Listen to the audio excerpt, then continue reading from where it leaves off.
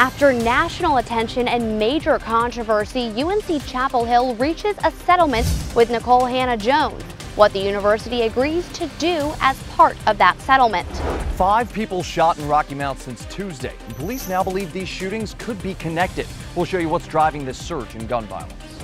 New data is showing community spread of COVID is on the rise. WRAL talks to a doctor who tells us why those numbers may be 10 times higher than reported.